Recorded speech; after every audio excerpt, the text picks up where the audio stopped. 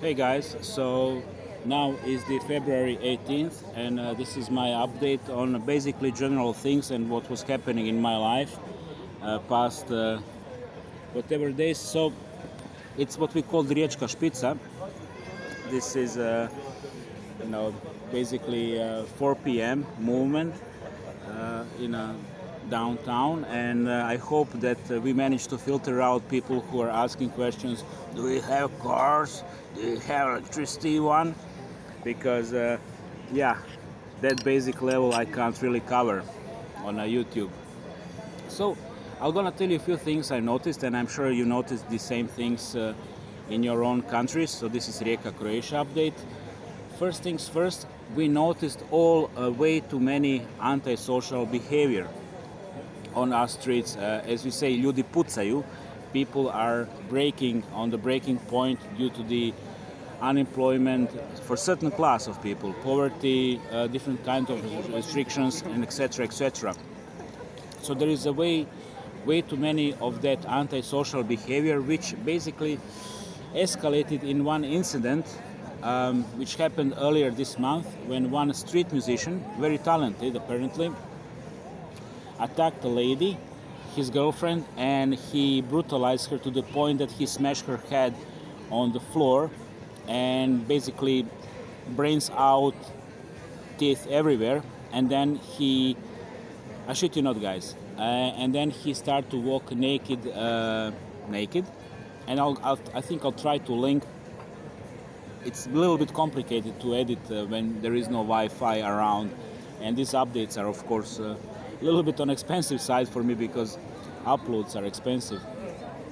So that actually happened, and what I experienced when I was volunteering in Caritas, and I'm gonna continue doing that. A guy came, a homeless guy. He was attacked brutally, beaten by some punks. His little money was taken and his phone, and he basically came with his clothes on his back, and that was basically it. So more and more these things are happening, and I also notice in the evening immigrant youth in gangs also running, and one gang is running, another gang is running after them. I've seen that. So I guess they have some issues. So this is also happening in the evening here. Of course, now is really perfectly, as we say, normal Niger. As you can see, civilized white people walking up and down. And I'm very happy that I can share this with you. So this is another thing. A third thing, what many of us experienced is extreme discrimination when it comes to the employment. So basically all office spaces are occupied 80-90% by women, and then those men I find are in 50-50% either openly gay. Seems like that heterosexual women only feel comfortable with a gay man. And if you see heterosexual man, he is super protected. He is somebody's son, meaning you can't really, brutalize him in an easy mobbing way. So this is another thing, which leads me to my problem, that we are now in Croatia where Germans were in the 1990s. When she calls the cops, regardless the reason, you're fucked. So that kind of power game is happening in the human society. And I notice another thing, which is also recent, that it's that women actually tend to bump into you on a street. So I like to stop, wait, for them to pass, or I just say openly left or right to move. And because they really started to take more and more space, which was of course an issue. Mark Pazio was talking about that 5 years ago in Seattle, in that area. And now it's actually here because we are, as you can see, part of the global culture, and whatever hits America, which is like a top of the, programming mind control pyramid, it will continue rolling down even to the quote-to-quote Eastern Europe. Although technically this is Central Europe, I am located 200 kilometers more west than Vienna. And but anyway, so that's another thing. Also, I noticed another thing, big division between vaccinated and unvaccinated people. Typically, people are vaccinated for the jobs, but then you have those who are really zealots when it comes to that. And my ex, she's like really into that. She actually vaccinated her kids as well, and you know, like big thing into that. You know, what I mean, like big thing. Speaking about kids, yeah. Anyway, so. So anyway, I'm just gonna continue talking. So this is another big issue, and what else to say? Apart from all that, I mean, it's really nice. The weather is nice, people are nice, everything is perfect. However, things are a little bit dodgy under the surface. Under the surface, what you start to notice is visibly more and more fear in the population, especially in the old population, in the baby booming population. These guys are really frightened with the. Well, you don't see them. This is not where they congregate. You're gonna see them in the supermarkets. You're gonna see them in the doctors' offices. You're gonna see them in government institutions, and of course, tržnica or market, green market in the morning. I mean, these guys are like openly bragging. Yeah, I've been vaccinated already 3 times, you know, stuff like that, and looking around to see if they're gonna get confirmation or something.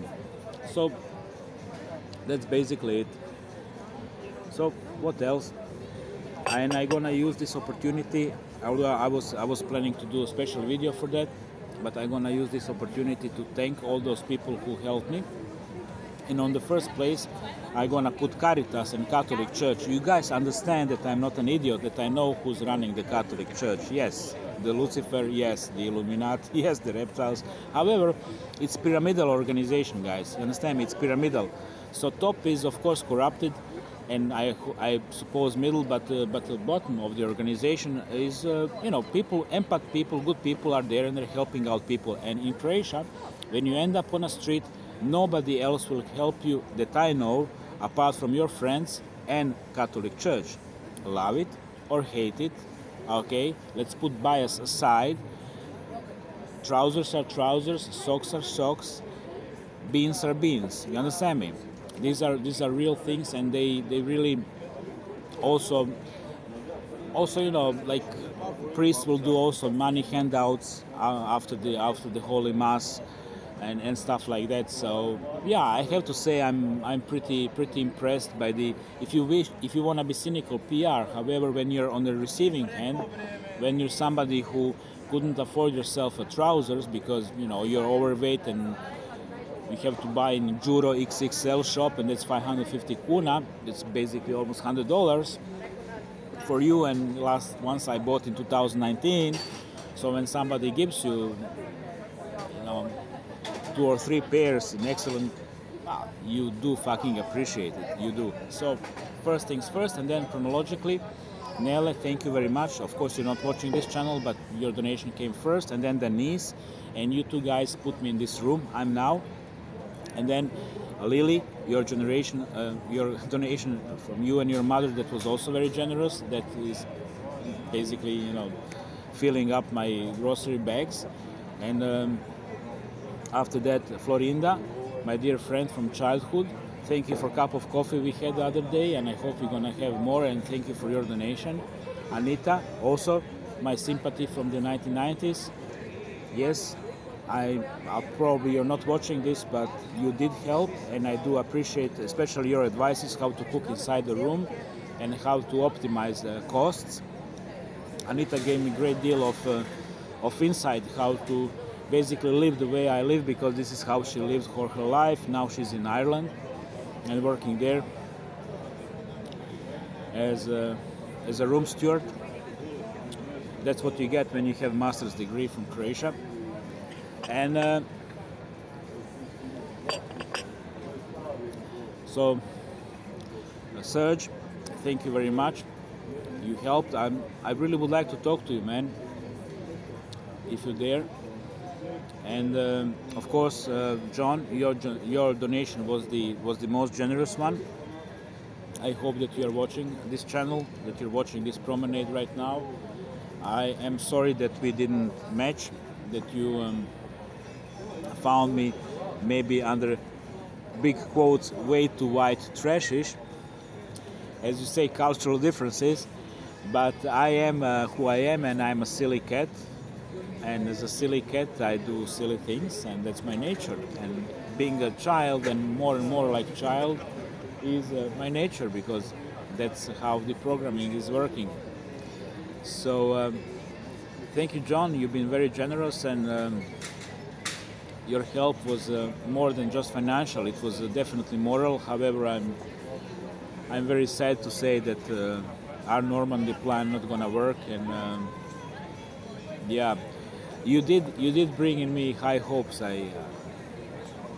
But you know, hopes are very, very dangerous when you're on the bottom, or sort of. It's hard to explain, right? But without them you die, right? But with them you suffer. So it's like a falling in love. And of course, Manuela, you hate me and you love me, and it goes both ways. And you managed to push me through the system with your excellent advices, how to do what, because you are a person from the inside creation system. So yeah, you know that I will always fucking love you, and you will always break my fucking balls with your bullshit. But that's the way how it goes. I didn't choose to do love you. It just fucking happened back in 1998. And if I could go back in time, I would definitely not have a summer affair with Janina Hase from Leipzig, but she was willing, and you were defensive back then, so fuck you, it was your call. Okay, sorry, it's our talk. So anyway, what else to say in this update? And gusto kita, mabuti pare. We have some very cool workers from Philippines, and they are fucking awesome. I like these guys. And we have some other, which I don't like, from Pakistan. These people, they have this sharp killing looks because they're Paki Muslims, and Filipinos are, of course, Roman Catholics as us, and Roman Catholicism is making people far more normal than Islam, in my opinion. So that being said, and no, I'm not crossing to the Roman Catholic side, although I will visit the Holy Mass on Sunday, because I was invited by the person who helped me, and a loyal cat as loyal cat I am, I do feel obligated. That's the way how it goes, guys. So now when I continue my monologue, what else to tell you?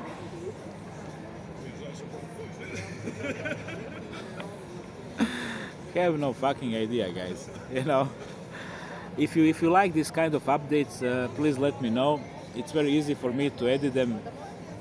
I just press play and stop, and please comment and subscribe, or don't.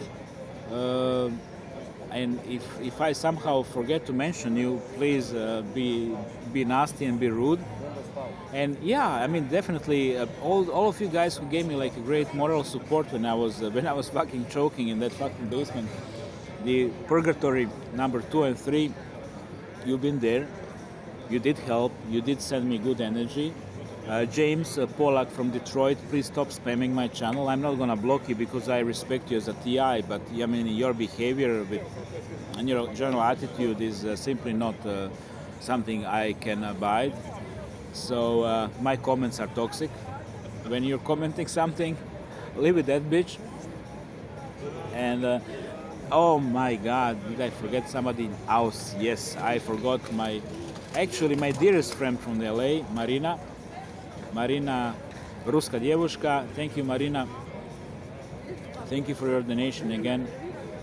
How come did I manage to forget you? That's the thing. Some people you take for granted. I think I took your friendship for granted. You've been a great friend the past 5 years.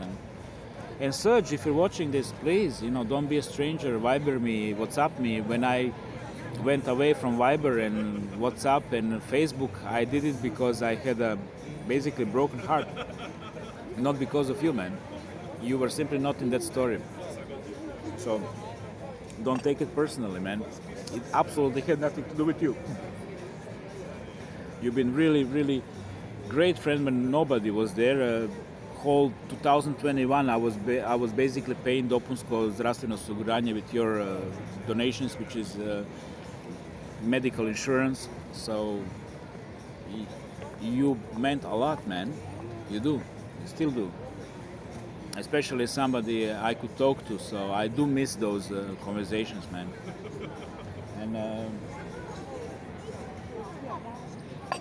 And yeah, there are some millennials behind me, and they are noticing what I'm doing, and that kind of creepy attitude is not really making me concentrated at the moment. So I will stop. Sensitive guy I am. I do feel negative vibes. That's the way how it is, guys. Take care.